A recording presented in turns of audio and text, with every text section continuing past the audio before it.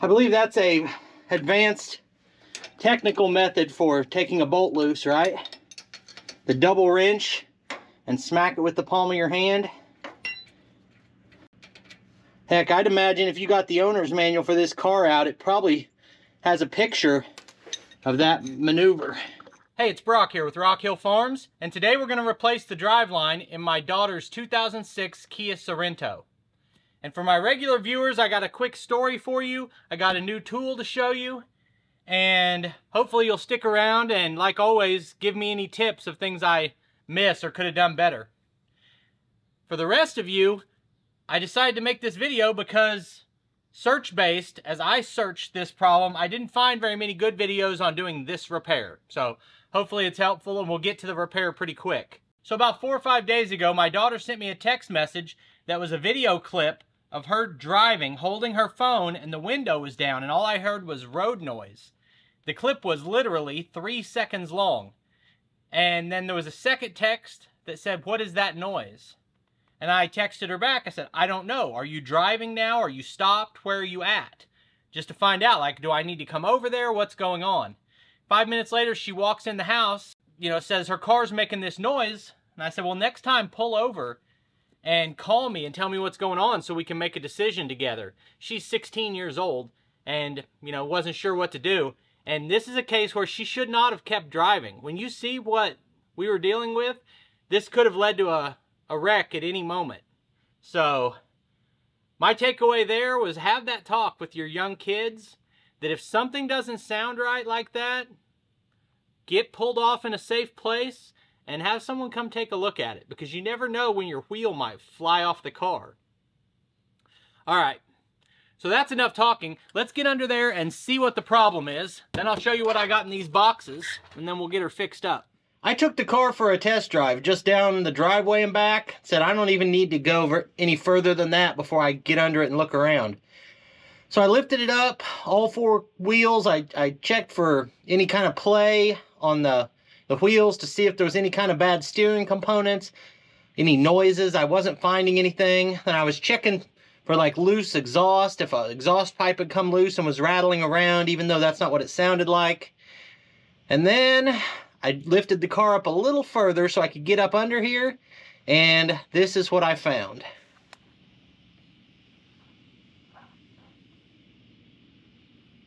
Yeah, that bearing is completely gone. And just seeing that, I thought it's a miracle that the car wasn't throwing her all over the place and beating her to death driving instead of just a noise. But that bearing's completely gone. I thought, okay, how hard would it be to get that drive shaft apart and replace that bearing? Then I thought, well, before I get that far, let's look and see if there's anything else wrong. And we slide forward. Right here's the bearing that's bad. And just right here,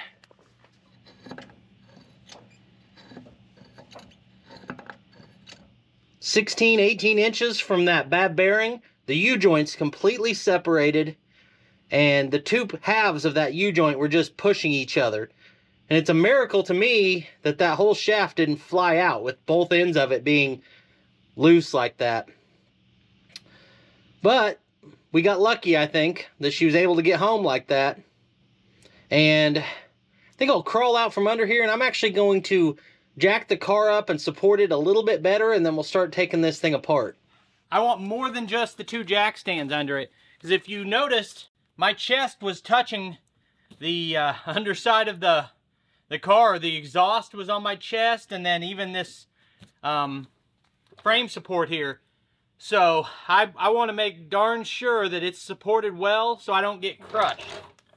Now what I've been using is this jack right here. I think I've had this jack at least 10 years, and this mechanism right here is real stiff. I lubed it up real good the other day when I was working on it, and it's doing a little better. But when I got the car jacked up, I couldn't break it loose to let it back down, and I had to put a pipe wrench on this handle. I've lost the top half of the handle. I don't know what happened to it, and I just decided I needed a new jack. The other thing is, it wouldn't lift high enough. I measured, I think this jack lifts about 17 inches. And when I lifted this 17 inches from their recommended jack point, I could only get the jack stands under the axle to come up 2 clicks. And whenever I set it down on the jack stands, the tires were still touching the ground. So I had to put wooden blocks on the jack, which is not the safest way to do it. So I told my wife I'm gonna go buy a new jack before I really work on the car. So I thought I'll just go over to Harbor Freight and I'll get me a new floor jack. I'm due. And then I started thinking, I have a partner that I bet makes floor jacks. You guys know I'm sponsored by Vevor, and when they have a product that fits what I'm working on, I'll send them an email and ask them if I can review that product on my YouTube channel. And that's what we have here. So I did some comparisons on pricing and specifications for the floor jacks at Vevor and Harbor Freight. And what you find in terms of the specifications on the jacks are pretty similar, and I definitely think Vevor is price competitive. So one of my things about a sponsored product is I don't recommend it unless I would spend my own money on it. And I wouldn't hesitate, based on the listing, I wouldn't hesitate to buy this jack. Now, just got to see if we actually have any problems with it. This is a 4-ton jack. Everything's well packaged. No damage in shipping. I think this jack got here within 3 days of placing the order. So as far as being low profile, it's maybe 1/4 to 1/2 inch taller than my previous jack.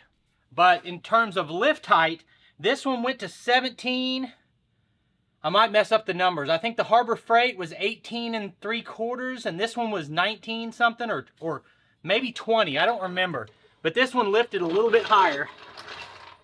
And again, I think this was cheaper than the equivalent at Harbor Freight. That's a really long handle. There's 1, 2, 3, 4, 5, 6, 7, 8, 9, 10. Okay, so that's our lift height.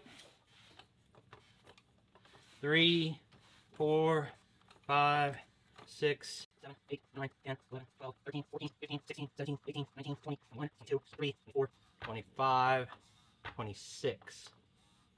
And now it's not moving, it's just rocking. Okay, so we're talking 26 pumps to get to 17 inches, or 11 pumps to get to, I don't know, 20 inches. Big improvement. It's also got bigger wheels on it.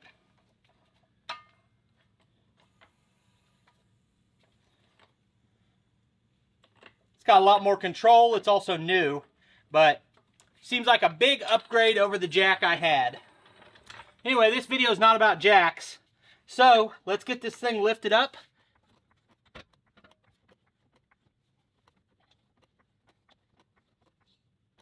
Looks like I'm missing one video clip where I tried turning these with a 3/8 drive ratchet and couldn't get it to turn. So I sprayed some rust patrol on it and let that soak for a little bit to see if that helped loosen them up. Then I got a 1/2 inch drive ratchet. But as you can see here, I'm not able to get it on there square because the head of the ratchet is too fat and it's not the best solution. Alright.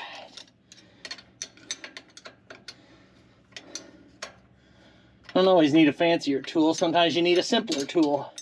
Wish I had a way to turn that down here, but I think I'd have to take it loose at the front first.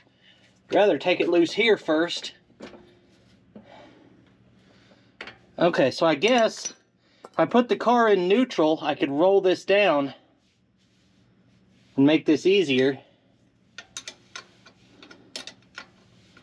And with all 4 corners supported, there's no negative to letting the engine turn right now. Am I crazy? Should be able to put it in neutral without starting it. Yeah, you can. Alright. Go ahead and take these 2 bolts all the way out. Alright, we're in neutral.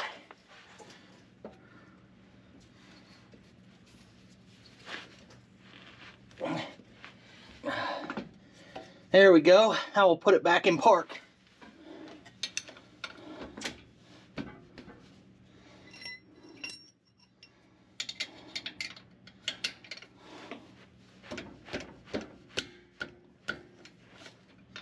This one might be under pressure if it's trying to drop. Now, I don't think it probably is trying to drop. It's probably going to have to push the drive shaft towards the transmission to get it to drop, but could be wrong. That's why I'm not under it. The nut on the back is just held in place by the nut being up against the I don't know if that's a pinion or what that's called, where this attaches to the rear axle. Oh yeah, nice easy push in, drops down, we're disconnected. All right, so we took the 4 bolts out at the back, that let the drive shaft drop down. Then we got 2 bolts up here, and that will let this, actually, that's it. That'll let the whole thing come apart.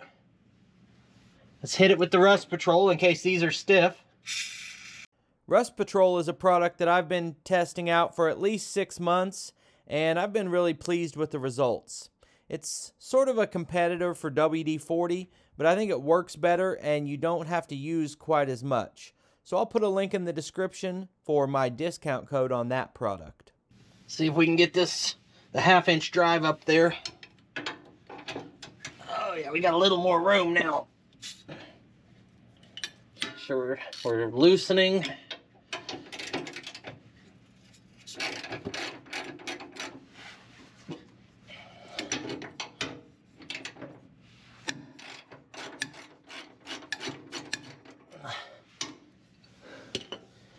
And now they're coming out easy. She's a beaut, Clark. I wish I was just rich. I could just pay someone to fix everything. You know, people say that like, oh, rich guy problems when I have something break. Like, I have some debt on expensive machines. That's not remotely the same as being wealthy. Okay, let's keep track of how this comes apart. This has a big rubber washer that goes on top and through the bolt. And then there's some, whoa, there's another rubber washer that goes in between this brace here and our actual shaft. I want to make sure we get that back right.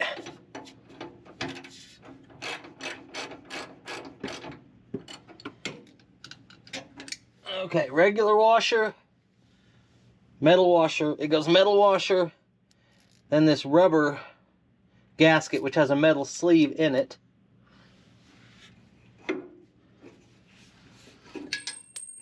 Looks like, okay, underneath it also has a metal washer.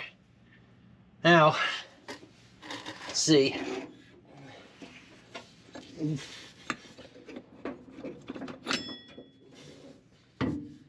Woo, doggy. Nice and easy. Moment of truth. Let's compare the old shaft and the new one.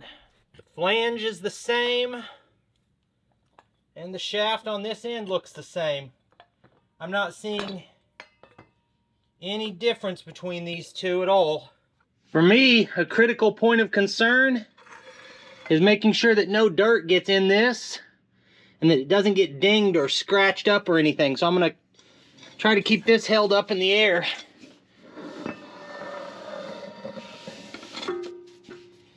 Okay, now obviously that's the long end, so I've got to get that straight back and then lift this over.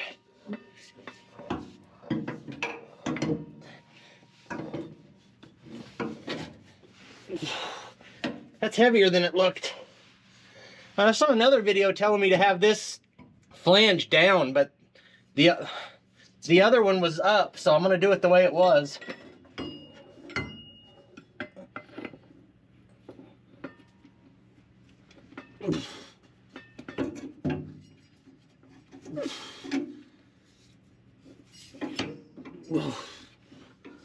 I certainly didn't mean to shove it in that far. I got that pushed in too far.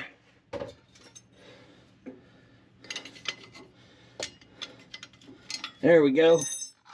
Yeah, that slid in and out a lot easier than I thought, and I shoved hard on it and pushed it too far. Now, we take our rubber spacer and our metal washer. Put those back up here and get our bolt. See if we can get one started.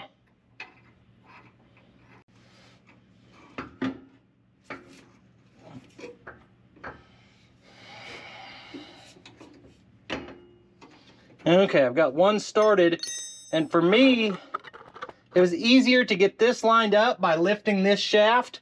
What I did was lift it up, then extend it out so it would set on the rear end. And now I'm not holding the weight of it. I was keeping my hand on it so it didn't slide sideways and fall off, but by extending that out, I let the rear end hold the weight.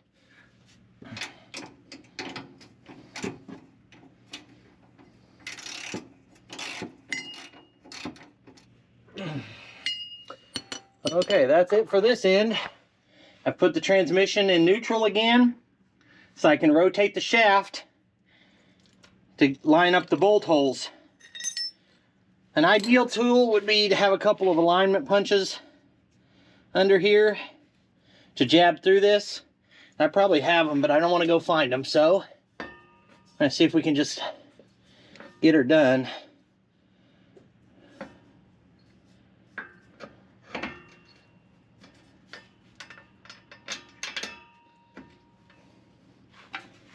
Easy peasy. Go ahead and run these down finger tight. Okay, I've got them all four run down. Now I need to put the transmission back in park so I can tighten them without turning it.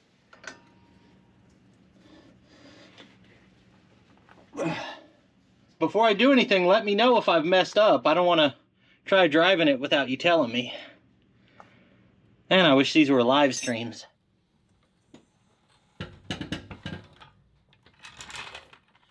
I'm pretty confident that this problem is fixed and we don't have any more issues with this exact thing. Now, I'm going to take it for a test drive right now, but it's too dark to film that. So, if there's a problem right now, I'm going to come in right here and tell you that. Otherwise, that means it's fixed if you don't see me again. And of course, if there's a long-term problem, I'll have a follow-up and I'll post that on the screen somewhere. So I appreciate you taking time to watch the video. I'll put links on the screen to a couple more of our videos, and I'll see you next time.